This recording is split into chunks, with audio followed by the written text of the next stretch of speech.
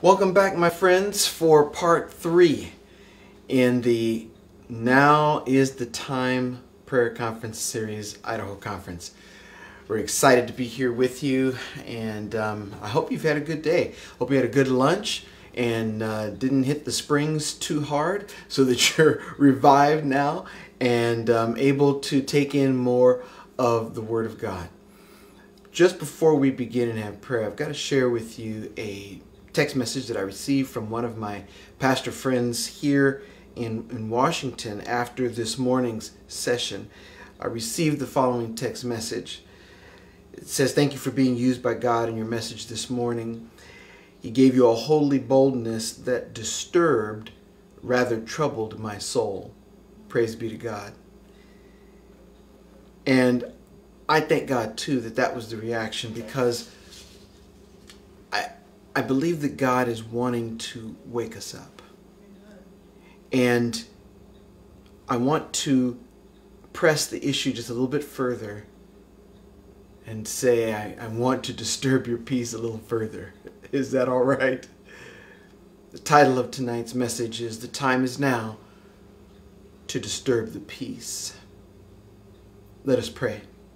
Father God, thank you so much for bringing us here this evening. It's been a good day. It's been a good Sabbath, and this whole experience, I pray that it's like Jesus taking the 12 off by themselves, where he could speak personally and deeply into their lives, into what he was trying to explain about the kingdom of heaven.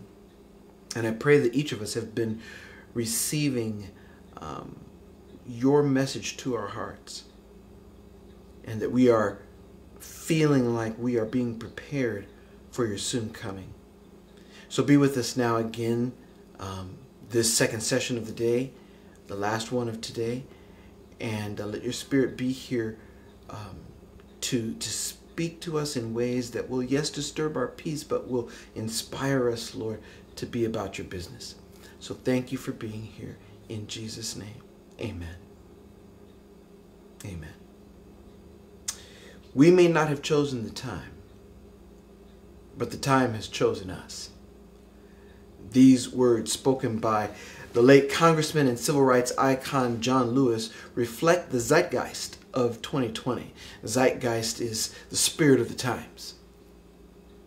We didn't choose this time, but for some reason known only to God, he chose you and me to be here now. Have you thought of that? I remember back earlier in the year when the senior class of 2020 was having their peace disturbed because a lot of the year-end events, the school year-end events in the spring, were canceled. Mission trips were scrubbed. Graduation plans had to be redirected. We had to do a drive-in situation to honor our graduates instead of the normal process that we all would have loved to have been a part, what they were expecting and anticipating for all their lives coming up into school. And I remember I made a short video for the campus ministries department addressing the senior class and the student body, addressing their disappointment. And in that video I said, you know, there had to be on the earth, in those closing hours of Earth's history, right before Jesus comes again, there had to be a group of teenagers going through school at this time. There had to be a group of young people who were on the earth at the precise time that events were rapidly shutting down. And I said, and who's to say you could be that group of young people, this generation, to usher in the kingdom of God that we've been studying about and praying about and reading about and preaching about for 2,000 years. And so I don't know why I look back and I say, man, why couldn't this have happened during the Whites, James and Ellen White's era? Why not during Charles Spurgeon's era, or George Whitefield, or the Wesley brothers? I mean, when the church was alive, when it was on fire for God, when revivals were sweeping the eastern coast of the United States and all throughout in the first Great Awakening and the second Great Awakening. Why not then? Why now? When we're the most distracted generation that's ever lived. Possibly the most lukewarm generation. Distracted by the internet and Twitter and Facebook and everything. Why now? Well, that's not up for us to know. Like Jesus told the disciples, it's not for you to know the times and seasons of the Father's own choosing, but you will receive power and be my witnesses when the Holy Ghost comes upon you. That's what you need to worry about, is receiving the power. And this afternoon, my friends, 2020, here at the 6th Annual Idaho Prayer Conference Retreat Weekend that's coming to you virtually, right here and right now, Jesus says, you are to receive power. I don't have an answer for why you and I are chosen to be here right now. But we've been chosen to be born again. We know that. We learned that from this morning. We've been chosen to rediscover the fundamental essence of what it means to be a Christian. Just to come down to the basics. What does it mean to be a Christ follower? A disciple of Jesus Christ? What does that mean? We've been called to rediscover that. To examine ourselves. To see if we be in the faith. Not just in the church. A lot of people in the church. But to examine ourselves to see if we be in the faith. The faith of Jesus. The faith that Jesus possessed when he was here on the earth. And said, Father, not my will, but yours be done. That faith. But God and the time may have chosen us for something else. May I suggest that we're here to do something else. John Lewis said, to get in good trouble. The direct quote was, never ever be afraid to make some noise and get in good trouble, necessary trouble. And at this time of testing, when God is revealing what's in our hearts, what's in the hearts of his people, I'm under conviction that we need to be disturbed. Is it okay if the Spirit of God disturbs our peace this evening? It better be. We don't have a choice. We're being disturbed whether we like it or not. You remember sports apparel giant Nike. They stirred the pot. They stirred controversy with an ad campaign featuring the voice and face of quarterback Colin Kaepernick, known for his national anthem protest by kneeling to bring attention to racial injustice.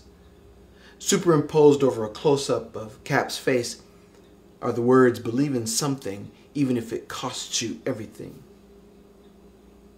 Now the ad sparked immediate controversy and lit up the Twitter sphere with calls for boycotts against Nike from some and praise from others. Now whatever you feel personally about Nike or Colin Kaepernick, it is clear that they were willing to depart from the status quo. And all this got me to thinking about revival. We talk about it a lot, especially at these prayer gatherings, these prayer retreats. But what do the two things have in common? Revivals generally get started when the status quo becomes unbearable. I'll say it again. Revivals generally start when the status quo becomes unbearable. It's called the crystallization of discontent. The crystallization of discontent. In other words, you can't go on with life as normal. You've got to do something to alter the pattern that you're in. The pain of staying the same has overcome the pain of change. And you're willing to do anything to change and get out of the pain of staying the same. the crystallization of discontent. Now, what do we mean by revival? We got to define our terms. Colin Whitaker defines it as, quote, those special seasons of divine visitation when God, the Holy Ghost, quickens and stirs the slumbering church of God.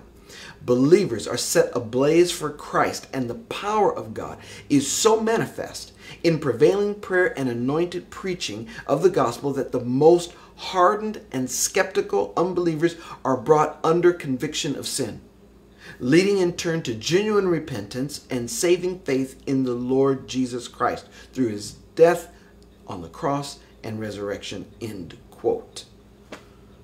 Basically, what Colin is saying is that revival is what happens when the Holy Spirit is in control of the church and is unleashed in the society. And the hunger to experience Jesus in his fullness causes the saints of God to refuse to tolerate business as usual. Have you ever been that hungry for God? Where you just couldn't be held back any longer? Family relations, friends, none of that. You had to have Jesus with all your heart, mind, soul, and strength, and you would do anything to get to him. We're going to look at a few people who wanted Jesus that badly. James Burns says it this way: preceding revivals, before they take place, often there seems to be a widespread spirit of dissatisfaction. That's the crystallization of discontent. A widespread spirit of dissatisfaction among those God is preparing for what he is about to do. The heart of man begins to cry out for God, for spiritual certainties, for fresh visions. And from a faint desire, this multiplies until it becomes a vast human need, until in its urgency it seems to beat with violence at the very gates of heaven. How's that for a word picture? It means people refuse to let him go until they get the refreshing that they so desperately need. Jesus was initiating the greatest revival and reformation of all time. Not another prophet, not another temple, not another scripture, but the living Word of God. Can you imagine? The Word made flesh. Jesus stood before the people as the living embodiment of the very words of God. So this was something new on the scene. And in the middle of God's new thing, the people who claimed to be God's were clinging on to the same old thing. Not much has changed in 2,000 years. God trying to do a new thing and people trying to cling to the same old thing. Same channel, same time. Not much has changed. But pretty soon, that disconnect became unbearable. I want to take you to Matthew chapter 21 and verses 12 to 17. The new and the old are going to come into collision here. Matthew chapter 21, starting at verse 12, I'm going to read through to verse 17. Jesus entered the temple and drove out all who were buying and selling there. He overturned the tables of the money changers and the benches of those selling doves. It is written, he said to them, my house will be called a house of prayer, but you are making it into a den of robbers. The blind and the lame came to him at the temple, and he healed them.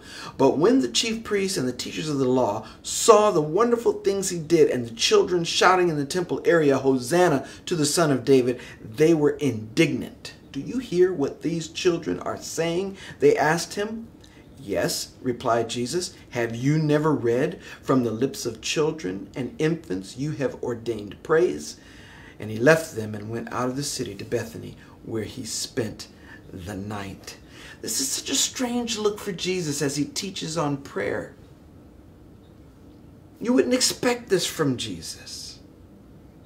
But sometimes effectual, fervent prayer calls for us to disturb the peace, to shake things up and beat with violence at the very gates of heaven. Ugandan pastor. I remember seeing him on a video. And he was telling the testimony of how that country emerged from the tyranny of Idi Amin, the genocide and the bloodshed under him. And then he was replaced by Milton Obote, who was supposed to be a better, more compassionate leader, but many of the same atrocities continued. And during those dark years, those dark times, the church went underground. And he talked about how the people, the saints of God, went out to meet and worship in the swamps, because that was the only place where they could go and have worship. A whole lot tougher than us wearing masks. But these believers were in the swamps, holding on to their faith in God. And he made this statement, because out of that came revival. And the church began to explode. And pretty soon, the Prime Minister of Uganda was a Christian, and most of the cabinet was too. It was a national revival. But listen to what he said in the aftermath. He said, revival comes from either desperation or devastation. He said when it came to us in Uganda, our revival came through devastation. He says, I don't recommend that. Desperation, however, is what disturbs the peace. I want to look at some people in the Bible who disturbed the peace. Bartimaeus is one such example. Mark chapter 10, verses 46 through 52. If you have the opportunity, you can turn there with me. Mark chapter 10, verses 46 through 52. They came to Jericho as Jesus and his disciples, together with a large crowd, were leaving the city. A blind man, Bartimaeus, that is the son of Timaeus, was sitting by the roadside begging. And when he heard that it was Jesus of Nazareth, he began to shout, Jesus, Son of David, have mercy on me. Now many rebuked him and told him to be quiet. But he shouted all the more, Son of David, Son of David, have mercy on me. Jesus stopped and said, call him. So they called to the blind man, cheer up, on your feet. He's calling you. And throwing his cloak aside, he jumped to his feet and came to Jesus. Verse 51, what do you want me to do for you? Jesus asked him. The blind man said, Rabbi, I want to see. Go, said Jesus, your faith has healed you. And immediately he received his sight and followed Jesus. Your faith has healed you. What faith? What faith was Bartimaeus being commended for? What faith on the part of Bartimaeus affected his healing? It was his faith to disturb the peace and call on Jesus as a beggar, as a blind beggar on the road. This man had no status. He had no clout, and he had no business disturbing the procession with the Messiah, with the holy man Jesus in it. You, as an outsider, you're unclean, you're on the fringes of society, you hold your peace. You be quiet, you back up. And Bartimaeus was not going to be denied.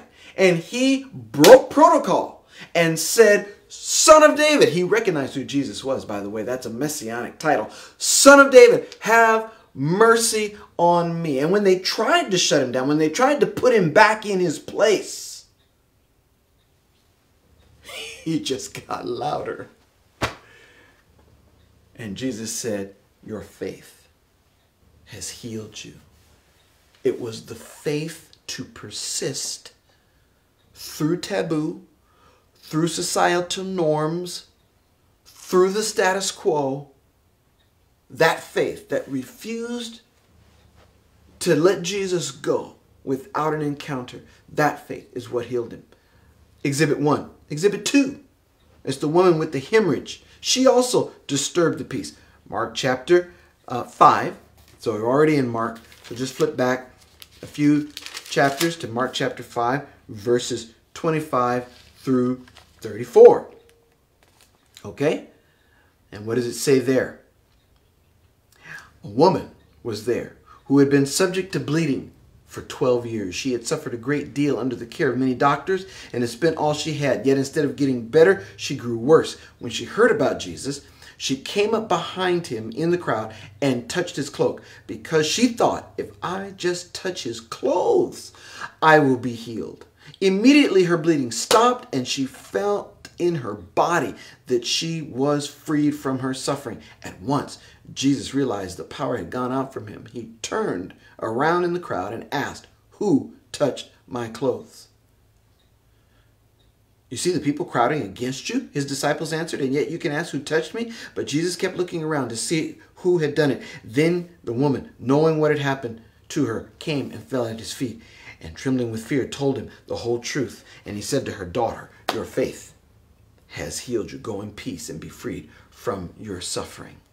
Again, what faith? The faith to break protocol and disrupt the procession and to touch Jesus.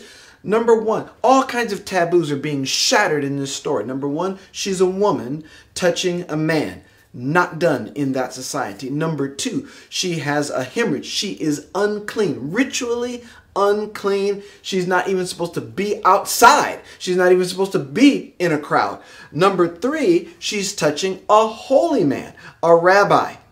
No clout, no status, no business being there. And she, trying to be secretive, says, if I can just, I don't want to make a scene, but if I can just touch the hem of his garment, that's all. If I can just get that close, then I will be made whole. And she does. She reaches up and she touches the hem of his garment. And healing virtue flows from Jesus. He knows the touch immediately. He says, somebody touch me. No, no, no. This isn't the common bumping and jostling. No, no, no. That's a touch of faith. That's a touch of persistence. That's a touch of discontent. The person who refuses to stay the way they are so that they can embrace what they can be. That's the difference. And it's that faith. He says, your faith has made you well. Well, how about another one? Exhibit 3. Mark chapter 2, verses 1 to 12. I don't have time to read it all, but you know the story. It's the healing of the paralytic. This is the one who was brought with 4 friends. 4 friends brought him in a stretcher to the house where Jesus was teaching. But the crowd was so thick around the house that they couldn't get in. Did they go back home disappointed? No. They went up onto the roof, Holy Ghost boldness and ingenuity, and literally tore a hole in the roof. While Jesus is there teaching, all of a sudden dirt and grass and whatever starts to fall on Jesus' head. He looks up, light streams into the room, and there a stretcher is being laid down right in the middle of the meeting now, right in the middle of church. And here comes this man being lowered down the hole in front of him. And what does it say? Verse 5, when Jesus saw their faith. Whose faith? The faith of the 4 friends. When he saw their faith, he said to the paralytic, "Son, your sins are forgiven you." Your sins are forgiven. Again, what faith is it? It was the faith to disturb the service and to tear a hole in the roof to get their friend to Jesus. That faith. A faith that was willing to disturb the meeting, to disturb the peace. And then, of course, later, Jesus demonstrated his power as the Messiah and restored that paralytic. And he said, take up your bed and go home. Jesus himself disturbed the peace and racketeering of the money changers. Right? Desire of Ages, page 158, says this: he speaks, and his clear ringing voice, the same that upon Mount Sinai proclaimed the law that priests and rulers are transgressing, is heard echoing through the arches of the temple. Take these things hence. Make not my Father's house an house of merchandise. Slowly descending the steps and raising the scourge of cords gathered upon entering the enclosure, he bids the bargaining company to depart from the precincts of the temple. With a zeal and severity he has never before manifested, he overthrows the tables of the money changers. The coin falls ringing sharply upon the marble pavement. None presume to question his authority. None dare stop to gather up their ill-gotten gain. Jesus does not smite them with the whip of cords, but in his hand that simple scourge seems terrible as a flaming sword. Officers of the temple, speculating priests, brokers and cattle traders, with their sheep and oxen, rush from the place with the one thought of escaping from the condemnation of his presence. A panic sweeps over the multitude who feel the overshadowing of his divinity. Cries of terror escape from hundreds of blanched lips. Even the disciples tremble. They are awestruck by the words and manner of Jesus, so unlike his usual demeanor. They remember that it is written of him, "The zeal of thine house has eaten me up." Soon the tumultuous throng with their merchandise are far removed from the temple of the Lord. The courts are free from unholy traffic, and a deep silence and solemnity settles upon the scene of confusion. The presence of the Lord, that of old sanctified the mount, has now made sacred the temple reared in his honor. That's from Desire of Ages, page 158. Whether it is blind Bartimaeus, whether it is the woman with the issue of blood, whether it is the four friends who bring the paralytic, or even Jesus in the temple, in each case, the seeker was not to be denied. When are we going to stop preaching about revival and start disturbing the peace of our programs to get it? You see, there comes a point, there comes a time when talk must become action. And as our theme for the weekend says, the time is now. The time is now. A little while back, my wife and I joined LA Fitness pre-COVID. Why? Because our weight had plateaued. The body had adjusted to whatever it was we were doing or not doing. But we kept on doing the same old thing and hoped for better results. You know, they call that insanity. Finally, we realized that we had to do something to break the impasse. We had to do something different. We told our kids about it, and they were just a little bit too excited for us. We had to disturb the peace of our plateau. And we still have to disturb the peace of our plateau. And that goes for the spiritual plateau as well. Desire of Ages, page 672 says, "Only to those who wait humbly upon God, who watch for his guidance and grace, is the Spirit given. The power of God awaits their demand and reception." The power of God awaits their demand and reception. Now, how do we understand that word demand? It could be like Jacob when he wrestled with the angel and said, "I will not let you go until you bless me." Or it could be, quote, I'm quoting now from the dictionary, the state of being wanted or sought for purchase or use. Something that is in high demand. For instance, hand sanitizer. How about disinfectant? How about paper towels and toilet paper? Okay, during COVID, those items are in what? High demand. They are scarce. You have to get up early and often to be able to get those items because they are rare and they are in high demand. At camp meeting here on the campus of Auburn Adventist Academy, under normal years, Wi-Fi is in high demand. People come in to locating all the time and they say, "What's the Wi-Fi password?" And we tell them what the password is, but we also tell them, you know, there's really only one good spot on campus where you get a good signal. And these are the hours that it's the best. Because after that, it drops off. We call it times of peak demand. We want it. Demand is high. There are other times when the demand is low. But the power of God today, it is unlimited bandwidth. And it's there for the asking. But is the demand high or low among us? We say we want power, but we settle instead for programs. We claim to want revival, but we settle for ritual. We keep doing the same things and expect different results. But this afternoon, God wants to disturb the peace of our resistance to having our peace disturbed. He wants us to want Him, to demand Him, with violence that seems to beat at the very gates of heaven. That's what He wants. Nothing ruins a cemetery like a good resurrection. Think about it. A resurrection ruins the whole concept of a cemetery. Some people do not want, we have to admit though, that some people do not want to be disturbed from their pew coffins. Very comfortable, resting in peace every Sabbath in the pews, and don't want to be disturbed. But others want to awaken out of slumber. We talked about that last night. Lord, wake me.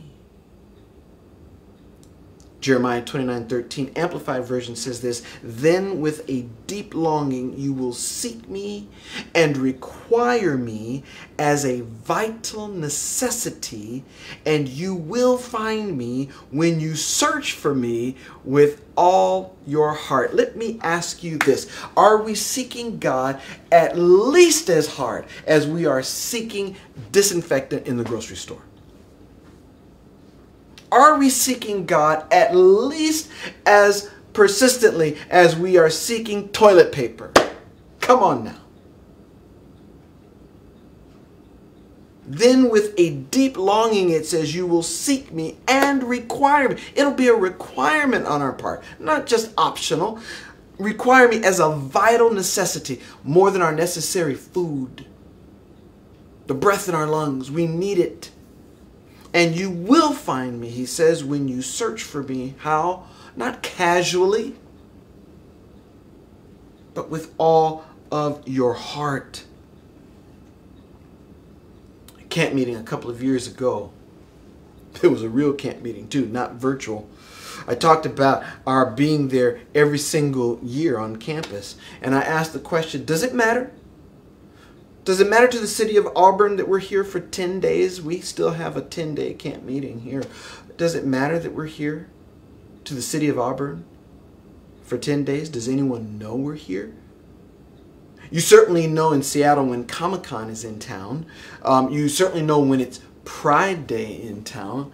Even during camp meeting, you know that July 4 is right around the corner, because just down the street at the Muckleshoot Indian Reservation, they sell fireworks there, and you hear the fireworks all day and late into the night. We know when the fireworks are here. We know when it's May Day. We even know when the vegetarians come to Seattle for Veg Fest. But does anyone know when the Adventists gather for their annual spiritual convocation? Anybody? I'm listening. Does anybody know? Does anybody care? Better question. Does it matter in hell that we're there? And I could ask the same question there of you good folks in Idaho when you gather on the campus of Gem State Academy. Does the city of Caldwell know you're there? Does it matter in hell that you're there? Are our prayers a disturbance to the kingdom of darkness? I've said that it should be, I mean, I've heard it said that we should live our lives in such a way that when we get up in the morning, Satan says, oh no, they're awake. Ellen White says this, Selected Messages, Book 1, page 124. There is nothing that Satan fears so much as the people of God shall clear the way by removing every hindrance, so that the Lord can pour out his Spirit upon a languishing church and an impenitent congregation. Let me read that again. There is nothing that Satan fears so much as that the people of God shall clear the way by removing every hindrance, so that the Lord can pour out his Spirit upon a languishing church and an impenitent congregation. I know you don't use those words very often, languishing and impenitent. Let me break it down for you. Languishing means to fall ill, to exhibit signs of approaching death, to be listless, to pine, to grieve, to fall ill. It means to be weak or faint, to droop, fade, lose vigor or vitality. We get our word impotence from this. To undergo neglect or experience prolonged inactivity, to be subjected to delay or disregard, or to be ignored, like Bartimaeus, like the woman with the issue of blood, or the paralytic.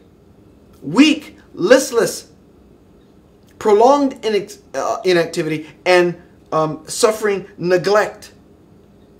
Disregarded, ignored. That's what it means to be languishing. And these three were languishing before they came in encounter with Jesus. And Ellen White uses that word to describe the church. God wants to revive a languishing congregation, but also an impenitent congregation. What does impenitent mean? Impenitent means not repentant. Impenitent is the opposite of repentance. It means not feeling regret for one's sin or sins. In other words, you're in bad shape. You've got a hemorrhage. You're paralyzed. You're blind. But you're okay with it. It's a perfect description of Laodicea, who in reality is naked and poor and blind and miserable. That's the reality. But they're okay with it under the self-delusion that they are rich and increased with goods and have need of nothing. That would be the perfect description of a languishing church and an impenitent congregation. Unlike Bartimaeus and the others who disturbed the peace, the church has made peace with its paralysis in too many cases. The prolonged inactivity has become the status quo. I want to share with you a story from Francis Chan. Francis Chan and his daughter went to an underground church gathering in China some years ago. That's right, it was an underground church gathering. Young people were praying, he said, so passionately, begging God to send them to the most dangerous places. They were actually hoping to die as martyrs. Francis writes this: I had never seen anything like it. I still can't get over the fearless passion for Jesus this church embodied. As they shared stories of persecution, I sat in amazement and asked for more stories. After a while, they asked why I was so intrigued. I told them that the church in America was nothing like this. I can't tell you how embarrassing it was to try to explain to them that people attend 90-minute services once a week in buildings that we call church. And I told them about how people switch churches if they find better teaching, more exciting music, or more robust programs for their children. As I began to describe the church in America, they began to laugh. Not just small chuckles. They were laughing hysterically. I felt like a stand-up comedian, but I was simply describing the American church as I've experienced it. They found it laughable that we could read the same scriptures they were reading and then create something so incongruent. And you know what? Satan laughs too. Because as long as the church remains in this condition, Satan has nothing to worry about. But, Selected Messages, Book 1, page 124, when the way is prepared for the Spirit of God, the blessing will come. Satan can no more hinder a shower of blessing from descending upon God's people than he can close the windows of heaven that rain cannot come upon the earth. Wicked men and devils cannot hinder the work of God or shut out his presence from the assemblies of his people. if they will with subdued, contrite hearts confess and put away their sins, and in faith claim his promises. My friends, revival comes only in answer to prayer. Prayer that disturbs the peace of our paralysis. Francis Chan goes on to say, if prayer isn't vital for your church, then your church is not vital. And to that I say amen. You go on and look at, back to where we were in Matthew,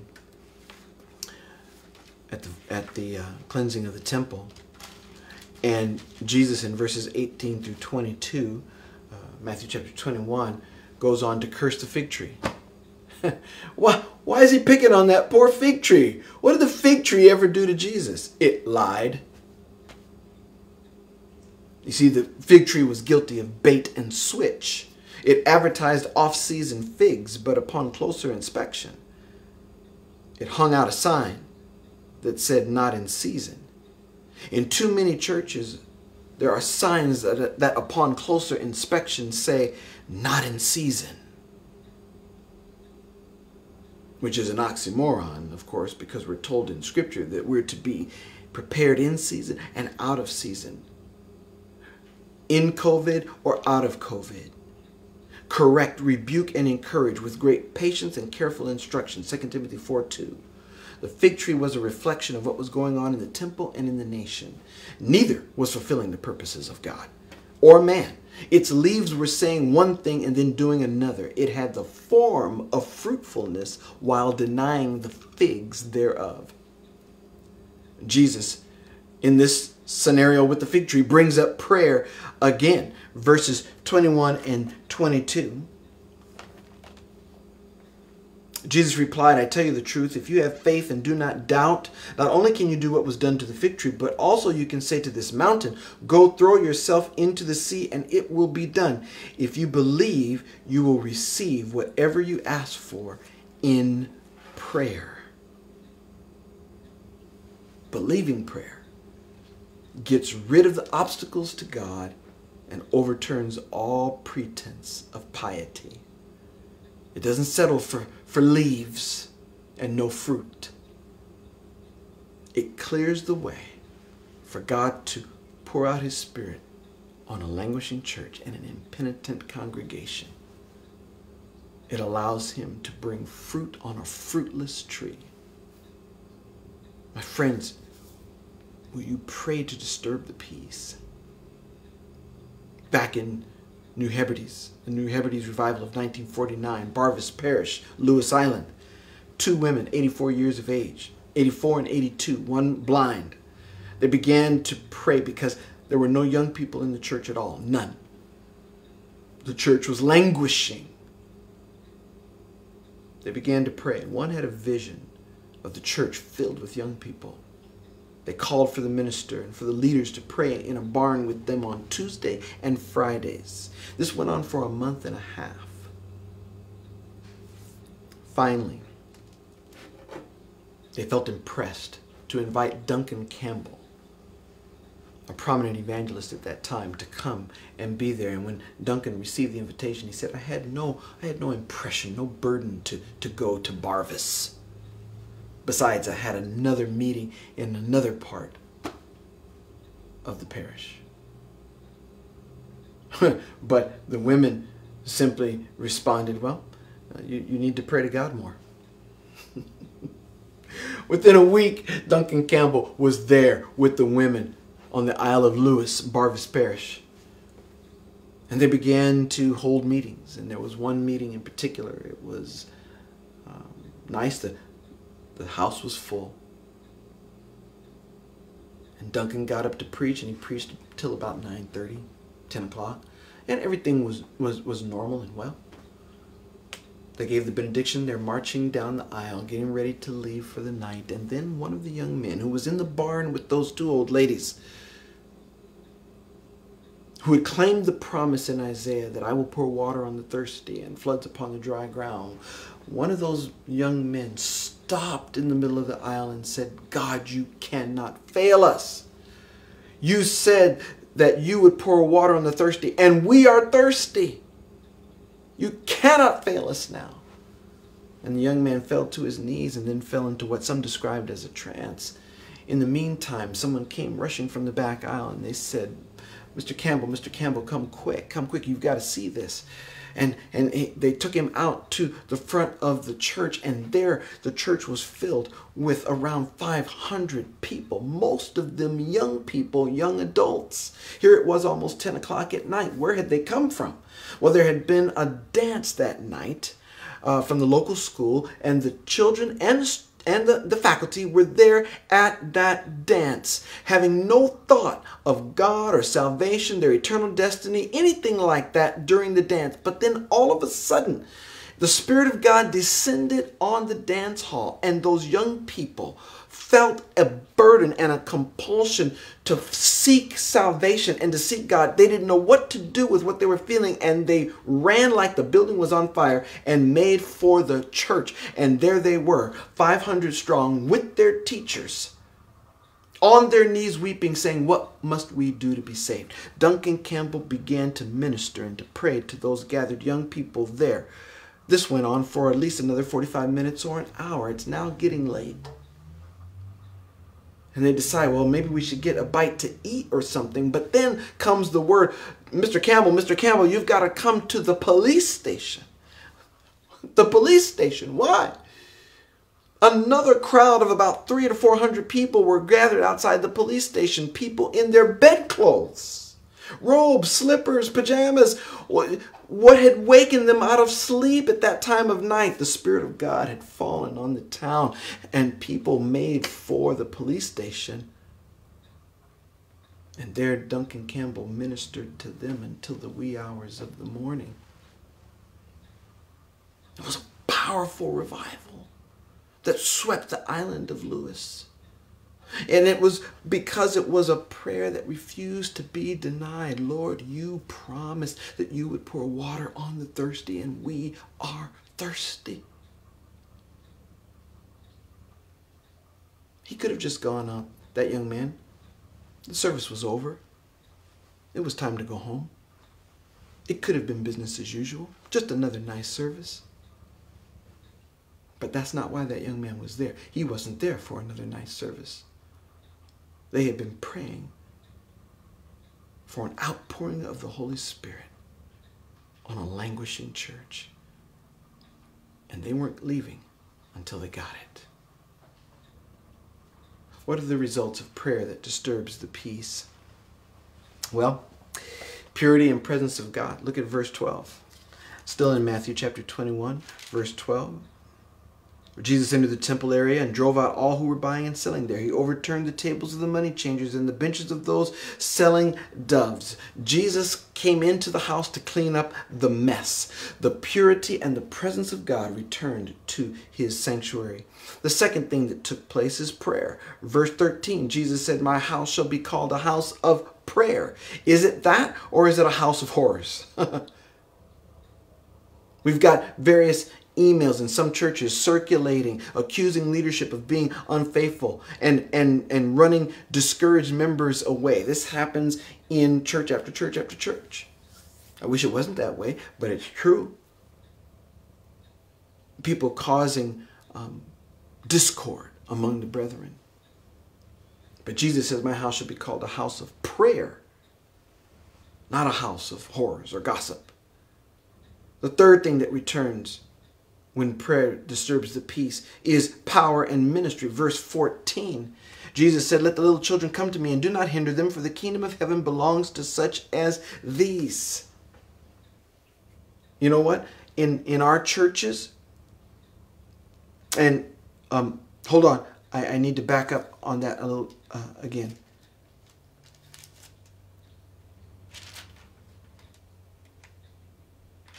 Yes.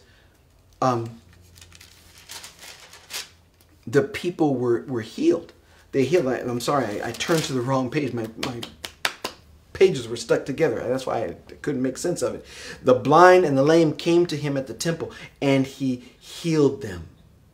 Power and ministry returned to the church of God. In our churches, somebody ought to be getting healed, okay? Somebody ought to be getting healed.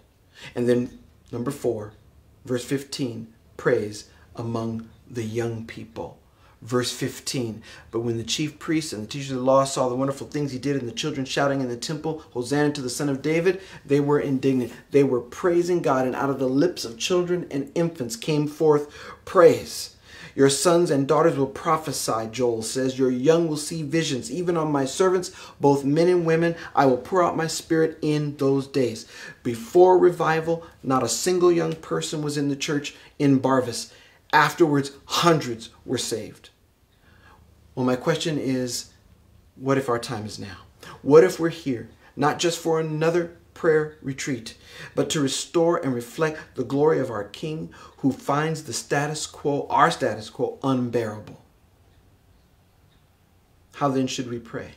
Well, don't wait for great faith. Use the faith that you already have and use it now. Get in good trouble right now. We don't need the biggest church, the best band, the cutting edge technology, or the hottest evangelism strategy, because all we need is all we have, and all we have is all we need, because all we need is God, and in Him we have everything. I challenge you to disturb the peace, to pray Habakkuk's prayer in Habakkuk 3 verse 2. Lord, I have heard of your fame. I stand in awe of your deeds. O Lord, renew them in our day. In our time, make them known. This will cause a disturbance to you and to your church, your home. Will you do it? Will you pray that way? You who call on the Lord. Isaiah 62, 6 and 7. You who call on the Lord, give yourselves no rest, and give Him no rest, till He establishes Jerusalem and makes her a praise of the earth. I challenge you this evening, my friends, as we close the Sabbath hours together, believe in something and pray about the right things, even if it means sacrificing everything. That's the only way things change. That's the only way revival comes. Will you answer the call to disturb and be disturbed? Pray with me. Father God, thank you for caring enough about us to disturb our peace. You don't do it to be mean. You do it because you love us and you want us to experience you in your fullness. We settle for so little when you offer us so much. And when I think about the things that are in high demand in our life, toilet paper, disinfectant, and I think about how we treat you and the things of God, it's shameful. I pray that at least you are in as high a demand in our experience as is toilet paper. Dear God, come in and may we be willing to beat with violence at the very gates of heaven. You promised that you would pour water on the thirsty. And Lord, we confess we are thirsty. Would you send the rain? Help us not to be languishing and okay with it. Help us to understand that this is the time of our visitation and this is the time to disturb the peace. Wake us, Lord, before it's too late, because we want to see you in peace when you come again. Thank you in Jesus' name. Amen. Amen. My friends, right after this, I believe at 4:30, Karen Pearson and her team will open the Zoom room. You can find it, I'm sure, in the chat that's running right now alongside this program. Karen has placed the Zoom link for that. Or if you go to the Idaho Conference Prayer Ministries page, you'll find the Zoom room link there, and you'll be able to access the Zoom room, which will take place at 4:30, and you guys will have a time of prayer, a season of prayer. And I would pray that, or hope that you would pray into the things that we've discussed tonight. Where in your life does God need to create a disturbance? Where are you satisfied with the status quo? Okay? And then pray into that and let God disturb your peace. Tomorrow morning, we will be on again at 9:30 a.m. Mountain Time, 9:30 a.m. for the fourth and final presentation. The time is now to pray different. That's tomorrow morning at 9:30. I will see you then. Until then, good night. God bless.